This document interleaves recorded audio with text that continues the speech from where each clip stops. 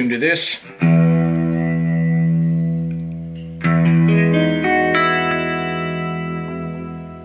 So this is a song called Sand off the Alarum album, Circles End. And it starts with some nice chords, some jazz chords.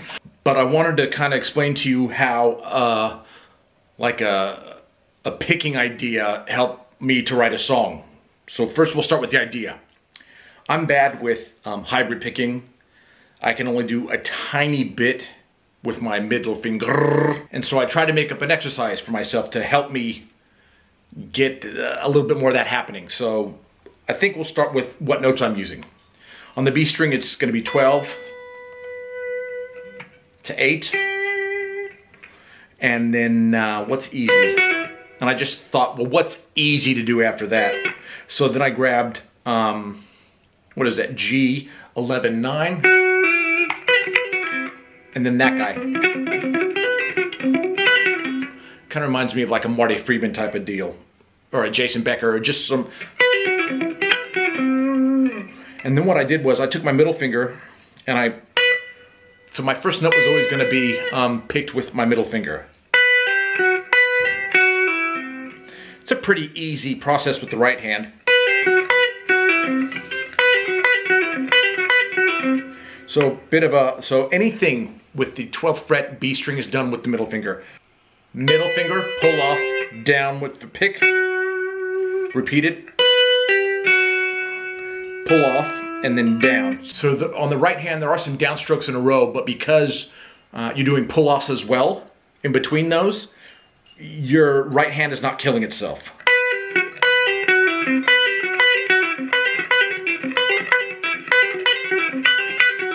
In fact, it's so slow that you can actually do everything with a pick and just do an upstroke there instead.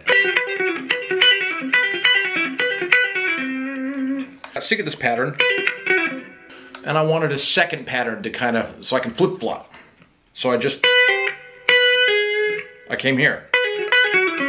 And that's basically C sharp minor, pentatonic. So you got 12 on the B to 9.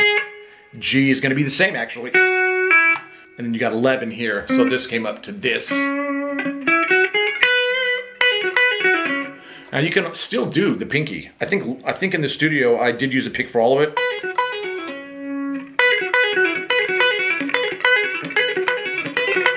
I like that. I like that change. So then I thought, well, that's pretty cool. I wonder what it would sound like to harmonize that. So I taped this on my phone, probably a bunch of times.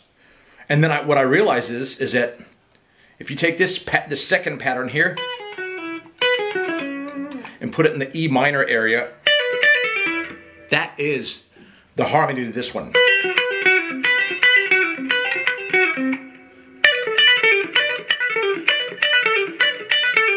This first one here, move it up here to the 12th fret.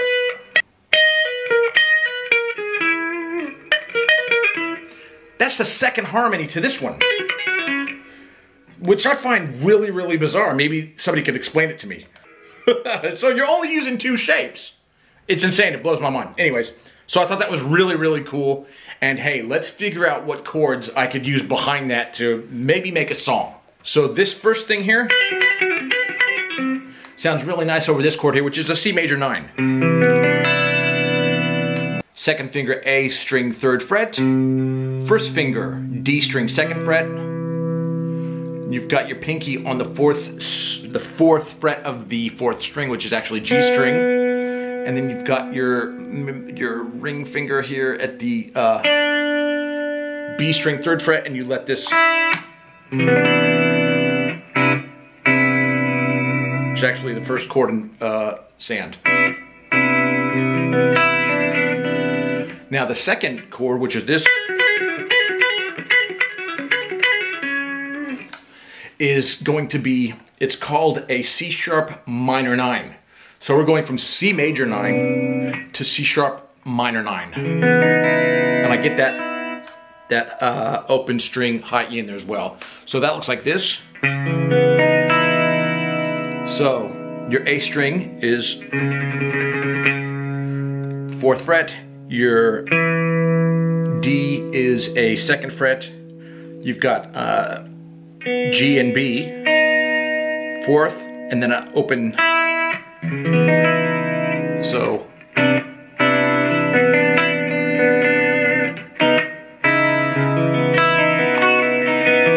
And that's all I do is I add a little F sharp. You might not be able to hear it.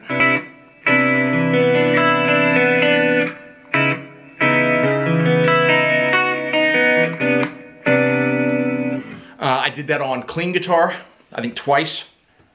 Acoustic steel string. I may have done it on nylon, I doubt it. Let's add some more glitz.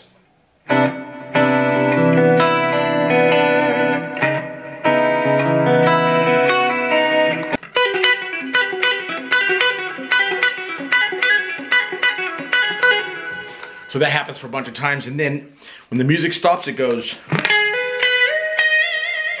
and it's going to be B string 9 to 12 to 16.